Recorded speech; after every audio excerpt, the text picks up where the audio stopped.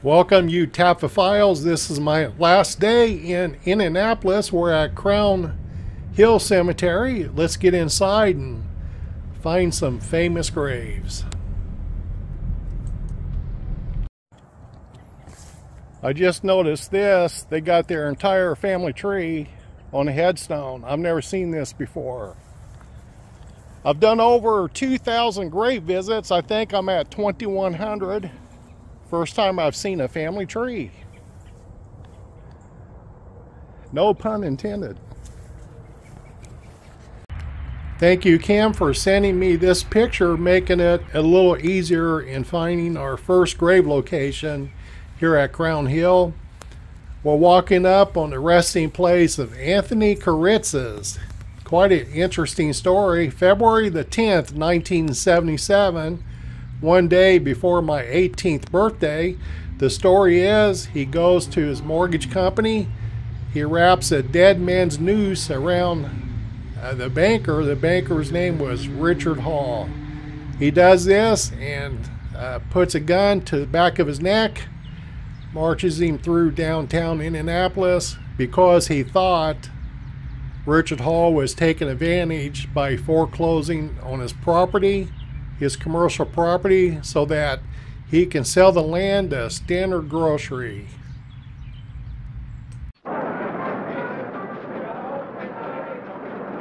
Richard Hall is taken hostage in his own mortgage company and marched down the streets of Indianapolis in 1977.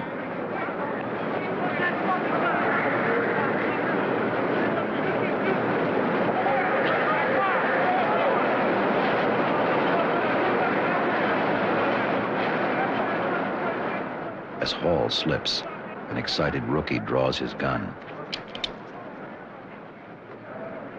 A seasoned veteran motions him to holster it. God damn it, what will you do with that thing? Yeah. Might get back.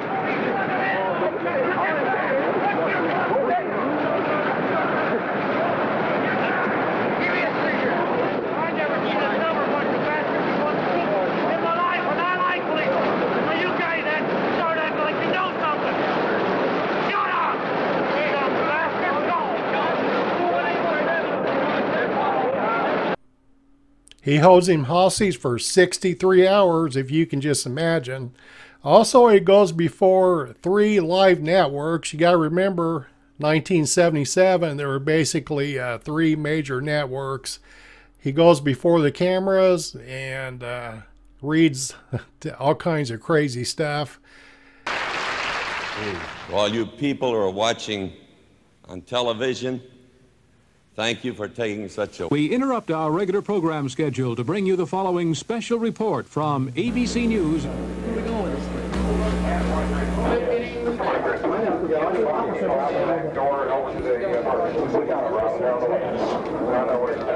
Turn the goddamn cameras on. I'm going to show you something. Read that, pal. Read it. Turn the cameras on. All 3 you hold it. I want on national television. I've been called a kidnapper, an extortionist, a thug, and everything else. I want it on all 3 national channels. I've got friends all over the country. You read it. February 10th. Okay, listen, little Tony. Where are the cameras? I want them to see this guy. Marsh. This possible lessee was very interested in the Kiritsis site. We also showed them other sites. It is our understanding that Marsh built on another site which we had nothing to do with. That's because they couldn't steal them.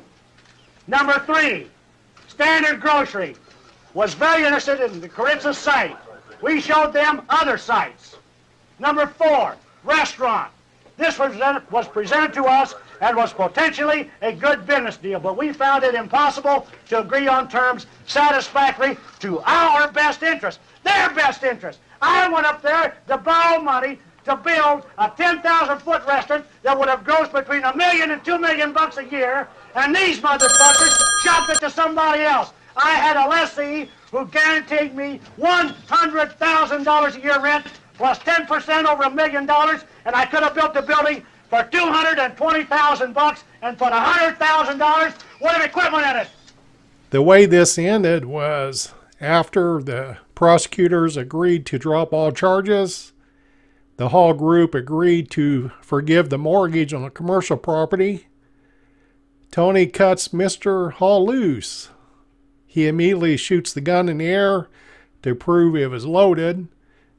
At this moment, the Indiana State Police and Indianapolis Police Department handcuff Tony and arrest him.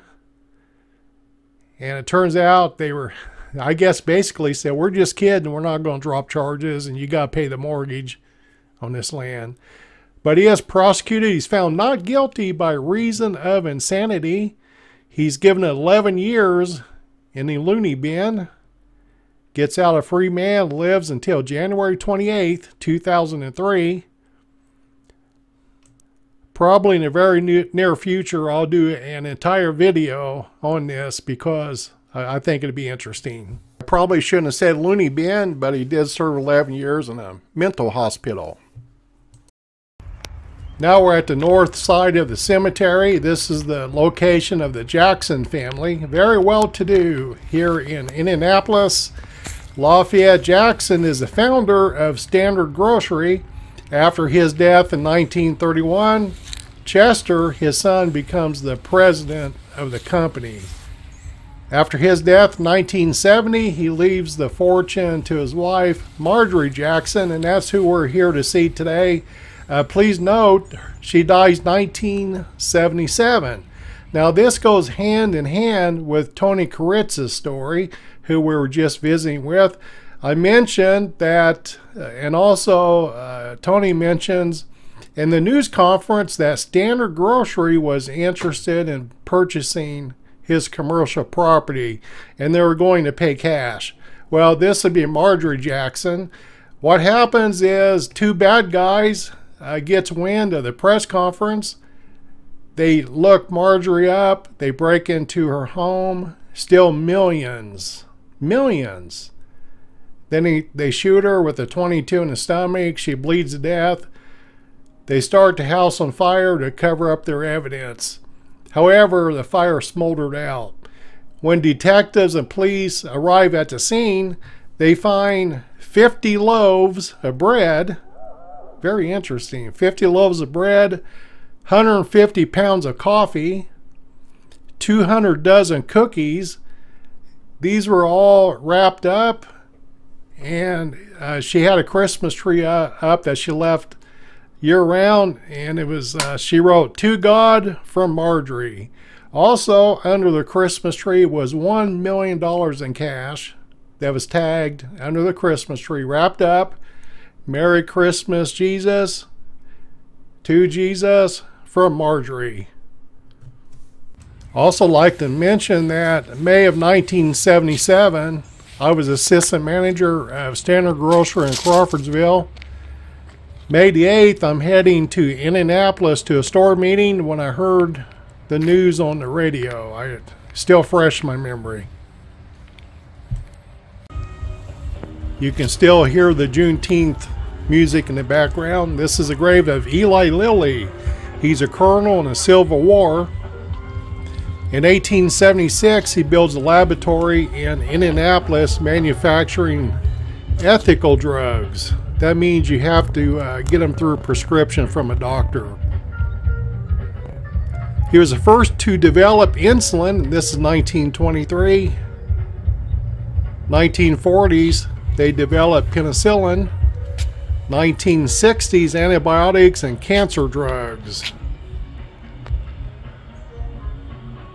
During the Great Depression, they kept every employee and kept them on the payroll doing maintenance around the building. The music is coming from right over there.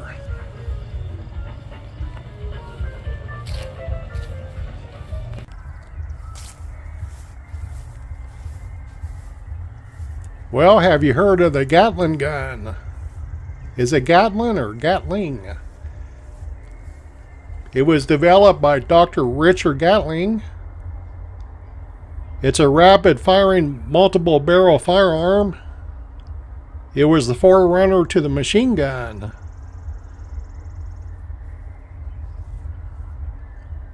It was first used during the Civil War. 12 were purchased by the Union Army. You can just imagine the surprise when that's first used. Dr. Gatling developed it because he wanted to have smaller armies, thus less casualties.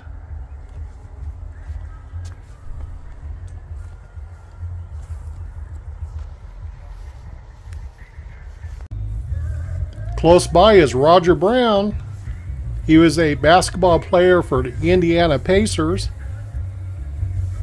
This is back with the ABA. Before ABA and NBA merged, you may remember that they used the red, white, and blue basketball. ABA was a very entertaining league.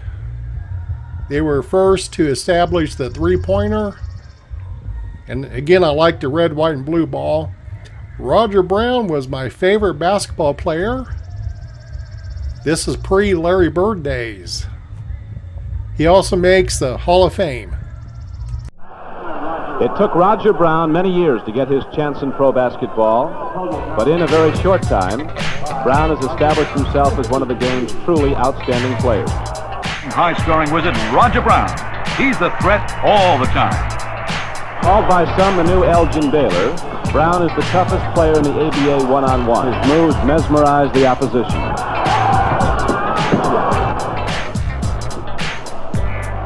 Brown unloads a three-point home run attempt. It's good. Watch this fake by Roger Brown. It leaves Willie Wise watching from the floor. Oh, that Roger Brown. Play him tight and he'll drive, stay back, and he hits the three-pointer. Roger Brown shooting and deft passing led the way for Indiana. He dies too young of liver disease. The Pacers had some championship teams in the 70s, early 70s. Next stop is a retail giant that started here in Indianapolis, Ayers. You may recognize the name LS Ayers. Airway. This is pre-Walmart days and Target. Let's get this picked up.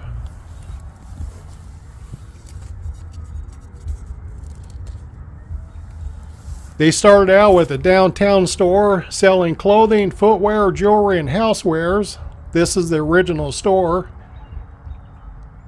I like the clock here. Here I want to splice this in. This is downtown Indianapolis, Monument Circle. Indianapolis is also known as Circle City. Right here is the state capitol building of Indiana. But I want to show you, this here is the original LS Ayers building located downtown Meridian in Washington. And I want to show you that the clock is still there.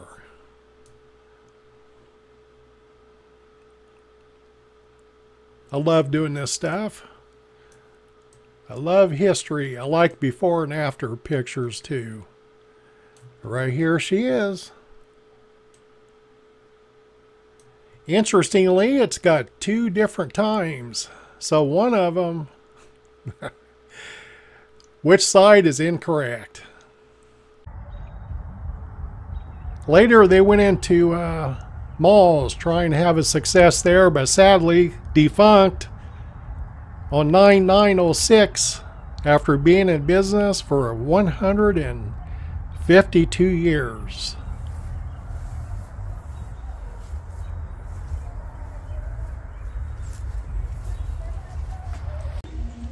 We're now at the grave of President Benjamin Harrison. This will be the 5th presidential grave I visited. Most recently was Ronald Reagan in Simi Valley, California.